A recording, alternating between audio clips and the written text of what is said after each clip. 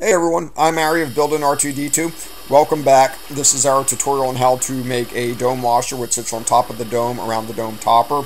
You're going to need 2 C-clamps for this, a 1 inch by 1/4 inch stainless washer as you see here in the picture, and a step down bit that goes up to 3/4 of an inch.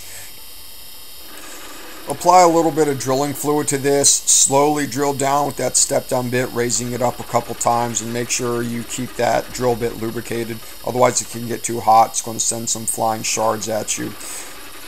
Just work that drill bit up and down like you see we're doing here.